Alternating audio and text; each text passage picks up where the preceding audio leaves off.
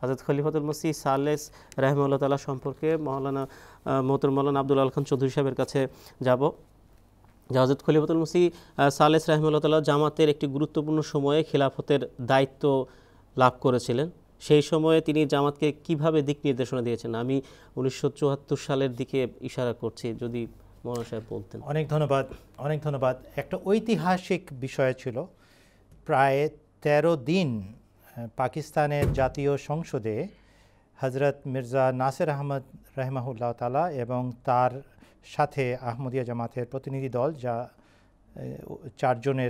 চারজন আরও উপস্থিত হয়েছিলেন পাকিস্তানের জাতীয় সংসদে, এবং তারা সেখানে প্রশ্নের উত্তর দিয়েছিলেন। মূলত খলিফাতুল মসিহ সালেস রাহিমাহুল্লাহ দিয়েছিলেন, এবং সেখানকার অ্যাটর্নি জেনারেল ভুট্টো সরকারের পক্ষ থেকে আপত্তিগুলো উত্থাপন করছিলেন যে হযরত মির্জা সাহেব নাকি এই কথা বলেছেন, সেই কথা বলেছেন, আমরা কিভাবে এটাকে নিতে পারি। খুব বুদ্ধিমত্তার সাথে জিনিসগুলোকে উপস্থাপন করা হয়েছে, এবং আত্মপক্ষ সমর্থনের জন্য যতটুকু সুযোগ পাওয়া গেছে হযরত মির্জা নাসির আহমদ রাহিমাহুল্লাহ তাআলা তার বিচক্ষণতা এবং জ্ঞানের গভীরতা দিয়ে সেটা পূর্ণভাবে কাজে লাগিয়েছেন।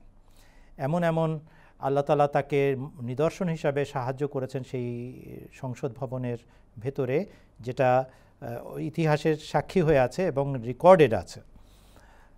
এখানে এমন ভুল তথ্য উপস্থাপন করা হয়েছে। হযরত মির্জা গোলাম আহমদ কাদিয়ানী আলাইহিস সালাম নাকি আল ফাজলের উদ্ধৃতিতে বলা হচ্ছে ওই কথাটা আপনাদের জামাত ওই কথা বলেছে। হযরত মির্জা নাসির আহমদ সাহেব বলেছেন সেই তারিখে তো আল ফাজল প্রকাশিত হয় নাই। প্রথমে তো আল ফাজল সপ্তাহে 3 দিন প্রকাশিত হতো। যে তারিখ এবং দিনের কথা বলছেন সেই দিন তো কোনো আল ফাজলই বের হয় নাই। অ্যাটর্নি জেনারেল সাহেব আকাশ থেকে পড়ছেন, আমাকে বিরুদ্ধবাদী মোল্লারা যেই সমস্ত জিনিস দিয়েছে সেগুলোর মধ্যে নাই, উদ্ধৃতি ভুল। মানে আপত্তি যেটা করার জন্য আমাকে দাঁড় করাইয়ে দেওয়া হয়েছে পুতুলের মতো, আমি মুখস্থ বুলি আউড়ে যাচ্ছি, আর সেটার মধ্যে ধোপে ঠিকানা, কেননা এই উদ্ধৃতি গোড়া নাই, এই উদ্ধৃতি এই বাজে অপবাদের গোড়াই নাই। এইভাবে আল্লাহ তাআলা পরাস্ত করেছেন তাদেরকে পদে পদে, কিন্তু পূর্ব নির্ধারিত সিদ্ধান্ত ছিল যে তারা সরকারিভাবে অমুসলমান ঘোষণা করবে এবং আল্লাহ তাআলার কাছ থেকে বিরাট মহিমা এবং মর্যাদা অর্জন করবে, যার ফল আমরা দেখতে পাচ্ছি 1974-এর পর থেকে পাকিস্তান কি অবস্থায় আছে। আসেন আসল কথাতে। ওই যে অবস্থা, যখন পাকিস্তানের জাতীয় সংসদে একের পর এক আপত্তি উত্থাপন করা হচ্ছে এবং হযরত খলিফাতুল মসিহ সালেস রাহিমাহুল্লাহ তাআলা হাসি মুখে সহ্য করে ধৈর্যের সাথে সেগুলো উত্তর দিচ্ছেন এবং তাদের ভুলভ্রান্তি ধরিয়ে দিচ্ছেন এবং উত্তর দিচ্ছেন, তাদের আপত্তি এবং অপবাদ খণ্ডন করছেন, সেই সময় পাহাড়ের মতো আল্লাহ তাআলা তাকে শক্তি এবং সামর্থ্য দিয়েছেন। জামাতের উপরে কেবল এইটা ভিতরের দৃশ্য তো নয়, বাইরে আগুন ধরিয়ে রাখা হয়েছে।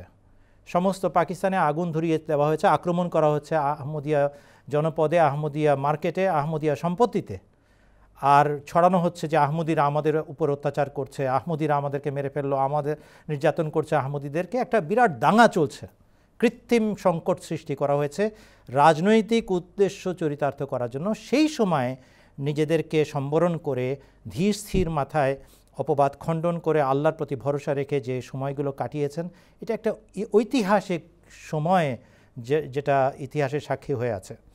হযরত খলিফাতুল মসিহ সালেস রাহিমাহুল্লাহ তাআলা প্রত্যেক দিন আল্লাহর কাছে দোয়া করেছেন, হে আল্লাহ আমাদেরকে ধৈর্য দাও, আমাদেরকে তোমার নৈকট্য দাও, বিজয়ের সুসংবাদ দাও। আর একই সাথে আহমদিরা মার খেয়ে আসতো কান্নাকাটি করার জন্য হযরত খলিফাতুল মসিহ সালেসের কাছে, আর দেখা করে হাসি মুখে ফেরত যেত। কেননা হুজুর বলতেন যে আমাকে আল্লাহ তাআলা জানাচ্ছেন যে অনেক বড় বিজয় আমাদের জন্য নির্ধারিত হচ্ছে, তোমাদেরকে আমি শুধু একটা উপদেশ দিই, যতই মার খাও তোমার মুখের হাসি যেন কেউ কেড়ে নিতে না পারে, হামেশা মুস্কুরাতে রহো। এই যে একটা ঠান্ডা মাথায় দোয়ার সাথে দৃঢ়তা দেখিয়েছেন, ধৈর্য ধারণ করেছেন, আল্লাহ তাআলা তার পুরস্কার হিসেবে আহমদিয়া জামাতকে অনেক বড় অগ্রগতি এবং উন্নতি দান করেছেন। যদি তখন তিনি জামাতকে শুধু একটা অনুমতি দিতেন প্রতিশোধ গ্রহণ করার, তাহলে পাকিস্তানের চেহারা পাল্টে দিতে পারত আহমদিরা। তখন তিনি সম্বরণ করেছেন, আহমদিদেরকে ধৈর্য শিক্ষা দিয়েছেন, যেটা সব খলিফাই দেন। এবং এই নেতৃত্ব দেওয়ার কারণে আজ আহমদিয়া জামাত সারা পৃথিবীতে কিভাবে বিস্তৃতি লাভ করেছে এবং আল্লাহ তাআলা সামান্য কিছু কুরবানি নিয়ে কত বড় পুরস্কারের ভাগী করেছেন।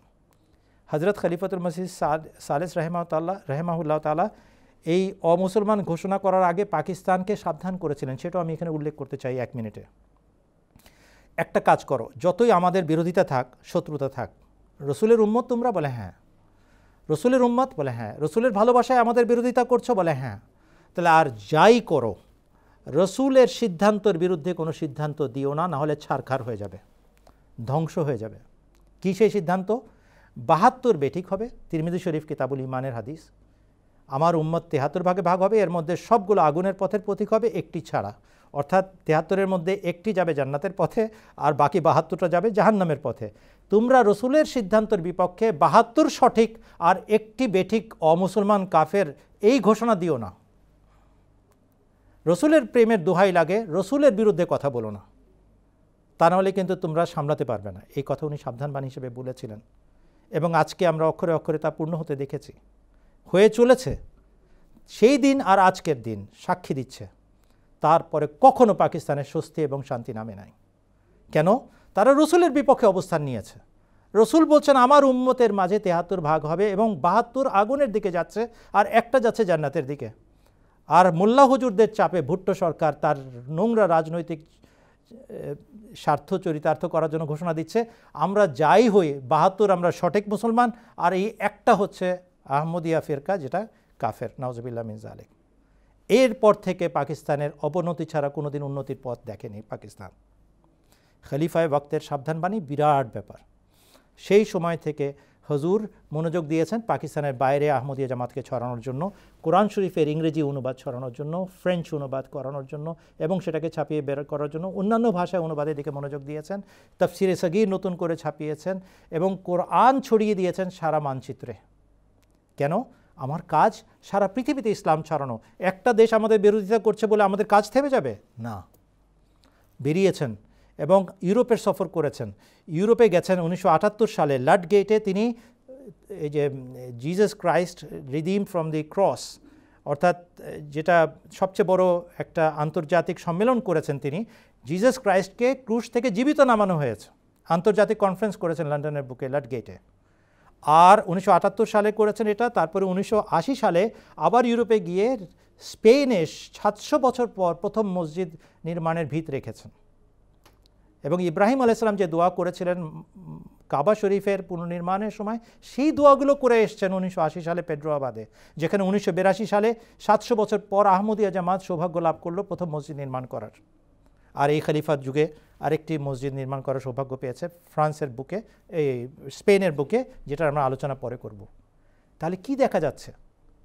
দেখা যাচ্ছে যে একদিকে হচ্ছে ঘোর বিরোধিতা, আর আরেকদিকে হচ্ছে আকাশচুম্বী পরিকল্পনা। ইসলাম সারা বিশ্বের জন্য আন্তর্জাতিক বলয় ইসলামের সেবা এবং বিস্তৃতি ঘটাতে হবে, এটাই খলিফার কাজ। আর সেই কাজ সফলভাবে সম্পাদন করেছেন হযরত মির্জা নাসির আহমদ রাহিমাহুল্লাহ তাআলা। আহমদিয়া জামাতের খলিফাদের প্রত্যেকের জীবনে আমরা এই বৈশিষ্ট্যগুলো দেখতে পাই। মনোজ সাহেব, এই সময়ে 1974 সালের এক বছর আগে 1973 সালেই হযরত খলিফাতুল মসিহ সালেস রাহিমাহুল্লাহ তাআলা শতবার্ষিকী, যে আহমদিয়া জামাতের শতবার্ষিকী, তার ঘোষণা দিয়েছিলেন। এই সম্পর্কে যদি আপনি 2 মিনিট। এটা অদ্ভুত ব্যাপার। একদিকে মোল্লা মৌলবীরা উচ্ছেদ করার জন্য উঠে পড়ে লেগেছে, এমন ভাব যে তারা চাইলেই আহমদিয়া জামাতের মূলোৎপাটন করতে পারে। আল্লাহর লাগানো গাছ, এটাকে উপড়ে ফেলতে পারে এমন কোনো মানুষের জন্ম হয় নাই।